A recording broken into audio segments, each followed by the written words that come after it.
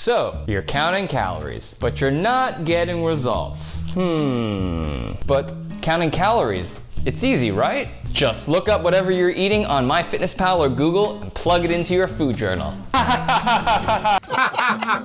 If only it were that simple. If you're someone who's counting your calories but for some reason isn't getting the results you want, this video is for you, because you're not alone. You see, back in the winter months, I had mastered this delicious 5-cheese mac and cheese recipe. Nice and gooey and cheesy. So I made a few huge batches and put them in those 9x13 casserole dishes. And then I would eat them over the next few weeks and months. But the funny thing is, someone got a little chunky over the next couple of months. I mean, I was putting that mac and cheese into my food journal and I was supposed to be eating at maintenance. So what exactly went wrong here? Well, turns out the problem was that I was just simply searching 5-cheese mac and cheese in MyFitnessPal and then putting in my food journal what I found there. And what did I find out? Well, this is the one I used. Homemade 5-cheese mac and cheese, with the entire casserole dish being 4,120 calories. I mean, at the time I figured, well, 5 cheese is 5 cheese. Good enough. I mean, how big could the discrepancy be? Well, the answer to that question was pretty darn big.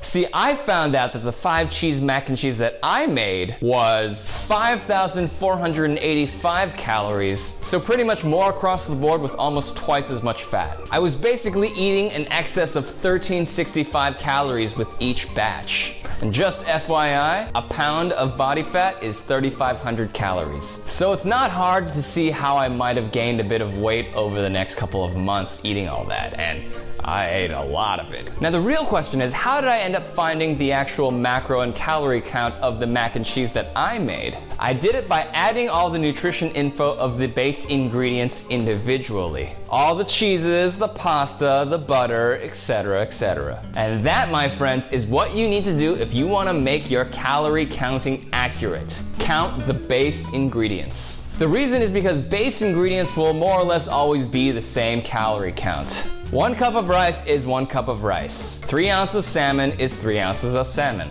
You're really not going to see much discrepancy between different types of the same base ingredient foods. So don't be putting steak sandwich into your food diaries. Put the meat, the bread, and the toppings and all that crap in individually. Now speaking of meat and whatnot, that is another big part of calorie counting that a lot of people have trouble with. You see, meat has a huge discrepancies when it comes to calories. Fattier cuts of meat have higher calories, higher fat, and less protein. Leaner cuts of meat are the opposite. More protein, fewer calories, less fat. I mean, let's take a look at what this discrepancy might look like. On one side of the spectrum, we have pork belly, which is super fatty. I mean, you might be looking at 2,000 to 2,500 calories per pound of pork belly. On the other side, we have ground elk, which can go for as low as 520 calories per pound. So yeah, they're both like 1 pound of meat. But the pork belly is potentially 4 or 5 times more dense than the elk. So if you're logging your meat, make sure you know what cut the meat is. Usually grocery stores are good with this though, and they'll tell you if it's like 80-20, 90-10, 97-3, etc., etc. The next big thing is restaurants and fast food. See, I love me some Chipotle, and I have a go-to meal every time I go. It's a big-ass 1,470 calorie burrito bowl. Oh, by the way, life pro tip, if you ask for double beans, double rice, and double cheese at Chipotle, they won't charge you extra. You're welcome. And I watch those Chipotle guys make them. And let me tell you, some of the staff give you bigger portions than others. Seriously, sometimes the bowls I get are gigantic. And other times they're only like a little bit bigger than normal. Like, I'll eat 1 bowl and not be hungry for the rest of the day. So I've got a sneaky suspicion that those portions are a lot bigger and more inconsistent than what you'd think. So if you're eating out at a restaurant, my general advice would be to assume that the actual calorie count of what you're eating is a little bit higher than what it's advertised as. Especially if you're trying to lose weight, just to be on the safe side.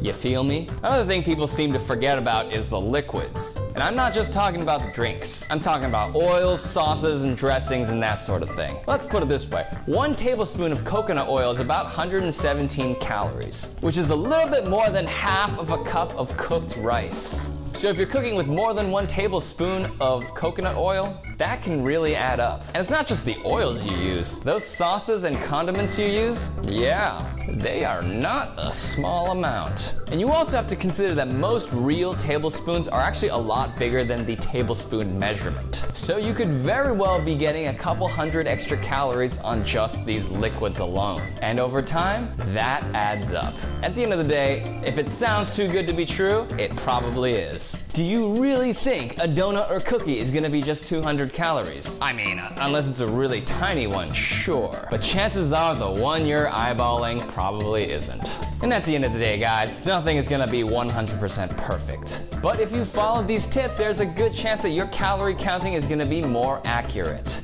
If you enjoyed this video and are interested in more beginner fitness tips, check out my free beginner fitness guide that's available for download in the description below. And don't forget to smash that like and subscribe button. My channel is a cosplay fitness channel, so fitness stuff and really nerdy stuff. And if that's your thing, stick around. All right, everyone, I will see you next time.